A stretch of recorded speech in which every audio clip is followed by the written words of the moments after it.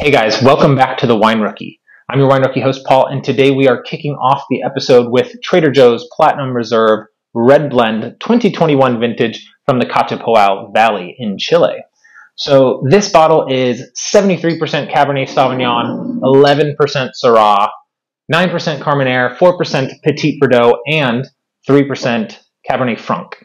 So this bottle of Platinum Reserve is special because usually Trader Joe's hides behind their own producer names and companies in order to prevent you from figuring out who makes the wine for Trader Joe's. Not for this bottle. I don't know what happened, what kind of deals they made with the producer, but you can actually go and find this exact wine from Vino San Pedro's website. So that's the producer. They're one of the biggest producers and exporters in Chile. And this particular bottle maybe sells for twice the price from Vino San Pedro themselves. Previous versions of this wine have received high accolades from Tim Atkin, James Suckling, Decanter, and many more wine reviewers. Scores in the mid to upper 90s, and this particular vintage has not been reviewed yet, it looks like, but the 2021 vintage in Chile was supposed to be exceptional for red blends, better than the years before that, in which this wine received high accolades. So we're going to open up, find out if it's worth $14.99 or double the price. First, B-roll.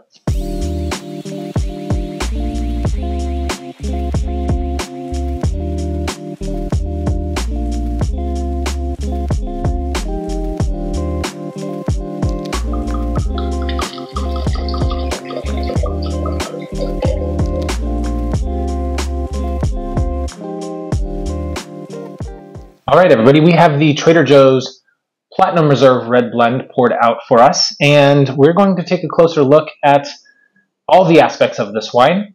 On the channel, we are wine rookies here, so we start with the color.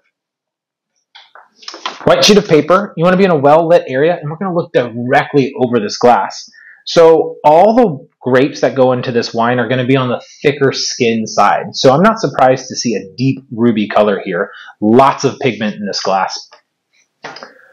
The other visual aspects that you can look at before you go on to the next assessment would be the tiers of the wine tiers on the glass. This will give you two indications, really. We can kind of assess the alcohol content. This, I think, is 14.5%. So we can see what a wine tier would look like from 14.5%. We can also get the visual cues of maybe residual sugars here because they tend to tier down slower and thicker with either a higher alcohol or higher residual sugar counts. So that's what these tiers are going to look like. I don't know if you can see it with the camera, but there you go. And now we look at the aromas of this wine. What's the nose of this wine smell like?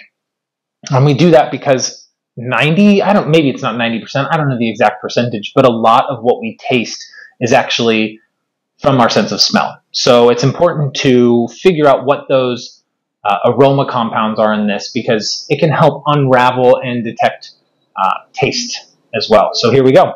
We're going to swirl the wine in the glass. That's going to coat the inside of the glass because alcohol is more volatile to the air around us than the rest of the liquid in this glass. So as it evaporates, we will dissect all these aroma compounds. Here we go.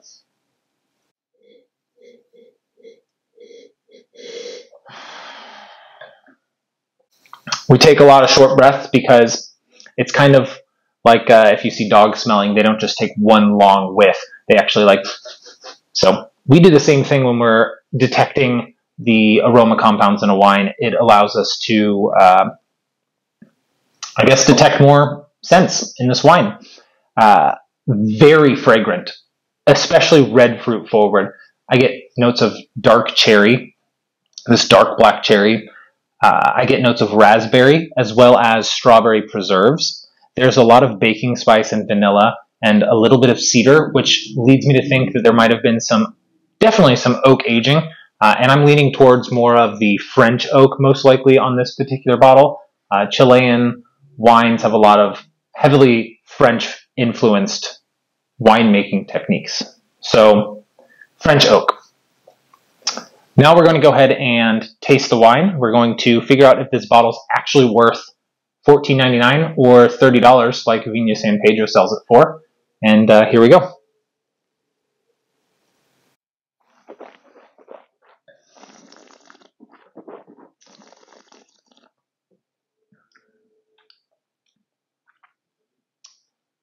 Well, guys, talking about the body of this wine, this is going to be a medium plus bodied.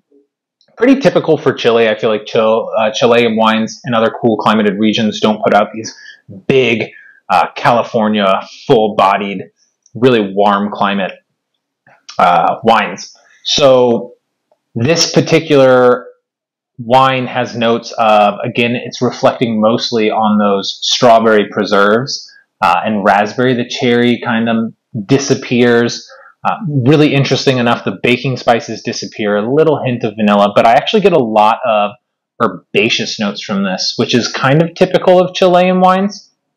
I think eucalyptus and mint, but I also get some bell pepper from this, which you might not think is a great tasting note, but it's kind of an afterthought of that taste, and you probably will only notice if you're actually trying to fully engage with all the notes and the tasting notes of this particular bottle. Tannins, soft and silky, they kind of only there for a moment, but retro-olfactory, so like I said, our sense of smell is such a large input into what we're tasting. I can still taste this as I'm breathing in and out as I'm talking to you guys through the camera. So I'd say a medium long finish here to this wine, and it's quite good. It's a dry, maybe off-dry red blend for us. So there is some residual sugars left in this, but very little. It's mostly just fruit forward. Don't confuse those two things. A lot of people do, and it just takes a lot of what is a sweet wine versus what is a fruity wine. So this is going to be more of just a fruit forward bottle of dry red wine. Really good. Is it worth the $30 that you could probably pick up a bottle for branded? Not necessarily. I wouldn't pay $30 for this bottle, but the $14.99 that I picked this up from Trader Joe's, it's definitely an exceptional red blend, and I would really enjoy to drink it. I probably would just drink it as is. I don't know if I really want to pair it with anything, but if I did, probably with I think some of these really fruit-forward notes would pair well with like a sweet barbecue sauce. So if you're going to do any grilled hamburgers and just smother it with barbecue sauce or hot dogs or bratwurst or something, that season's coming up, so do that. Dare I say, for a cheese pairing, not to do anything too complicated with it. And hear me out.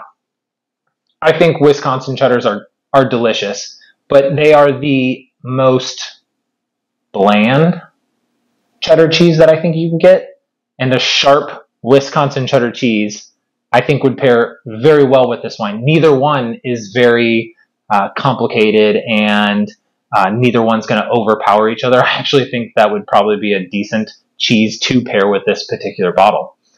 Again, if you pick this bottle up for $15, I don't think you're going to be disappointed. If you picked it up for $30, you might be saying, I could have reevaluated this decision and maybe gotten something else.